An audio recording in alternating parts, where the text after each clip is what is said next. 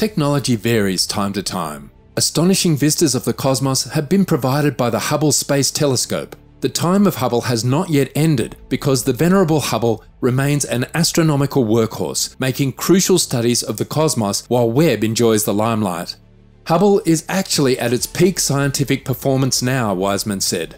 That's thanks to a team of NASA technical experts on the ground who monitor and quickly address any technical challenges that arise, she added.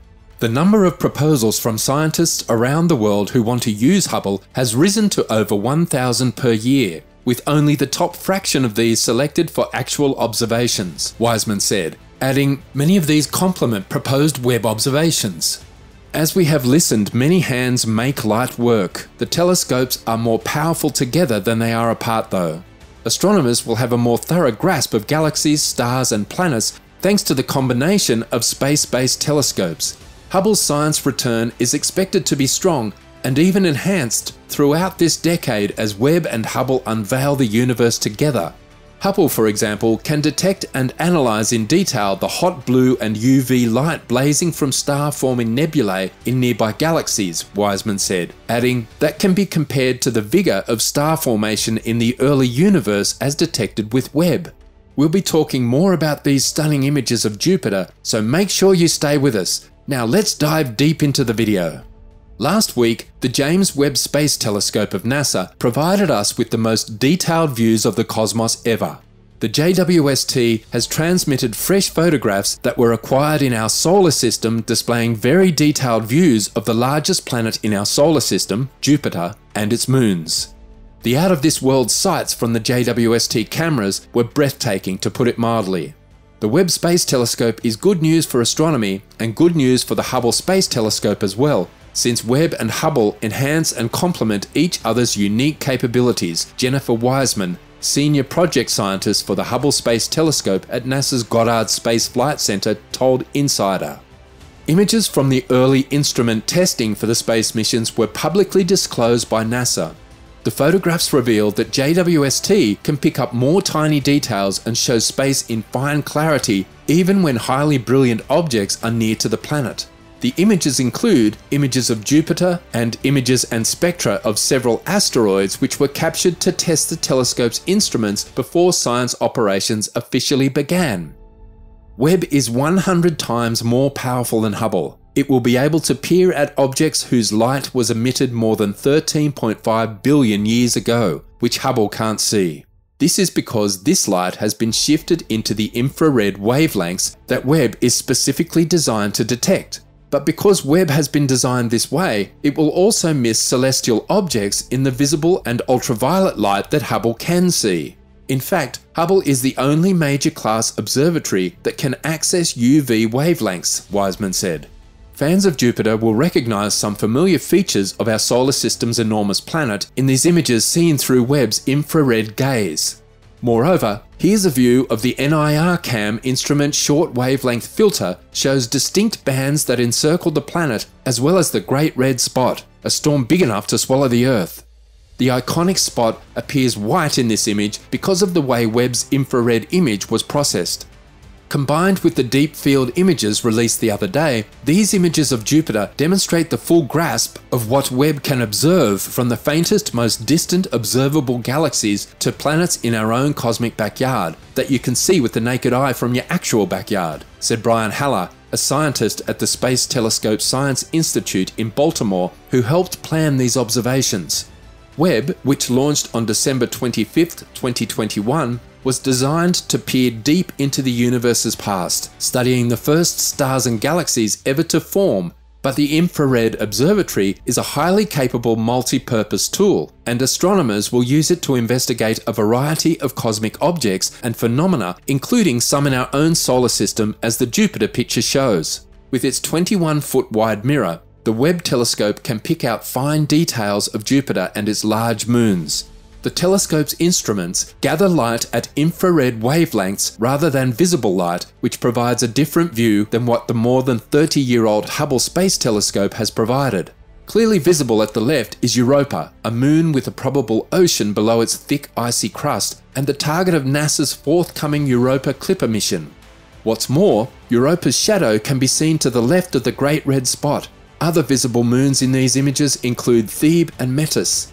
"I couldn't believe that we saw everything so clearly and how bright they are," said Stephanie Millam, Webb's deputy project scientist for planetary science, based at NASA's Goddard Science Flight Center in Greenbelt, Maryland.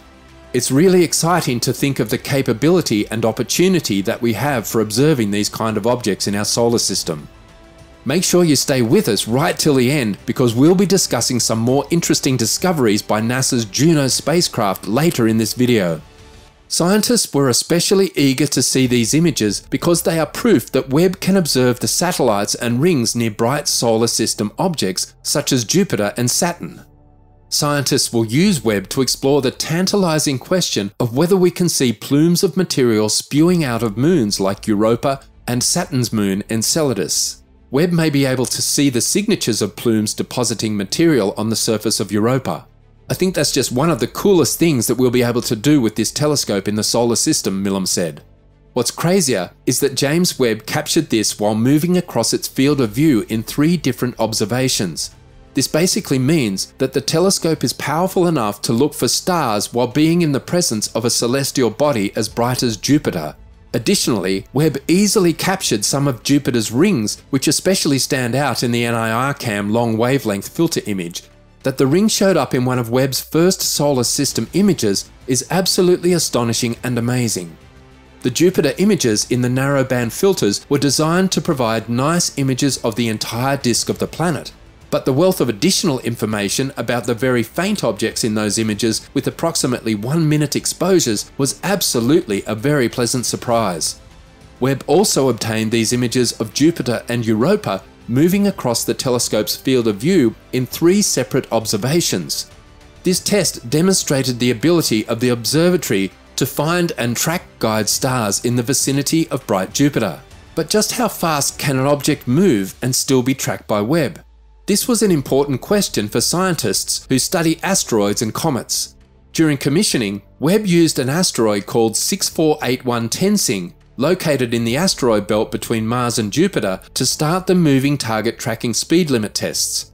Webb was designed with the requirement to track objects that move as fast as Mars, which has a maximum speed of 30 milliarc seconds per second. During commissioning, the Webb team conducted observations of various asteroids which all appeared as a dot because they were all small. The team proved that Webb will still get valuable data with all of the science instruments for objects moving up to 67 milliarc seconds per second, which is more than twice the expected baseline, similar to photographing a turtle crawling when you're standing a mile away. Jupiter is a whirling world in stunning footage from Juno spacecraft. Hang on tight as you watch this new footage of Jupiter. This sped-up view shows the perspective of NASA's Juno spacecraft as it flew just 2,050 miles above the gas giant's clouds on April 9, 2022. This was Juno's 41st flyby above the radiation-spewing planet, during which the spacecraft soared at a top speed of 131,000 miles per hour relative to Jupiter. That's more than 7 times faster than the speed of the International Space Station orbiting Earth, at about 5 times faster than the crew Apollo missions were traveling as they left Earth for the Moon. The colourful images were created from the Juno CAM instrument's raw images, which officials upload to an image processing gallery that allows citizen scientists to add their insights to the raw data, while Juno's initial main target has been Jupiter.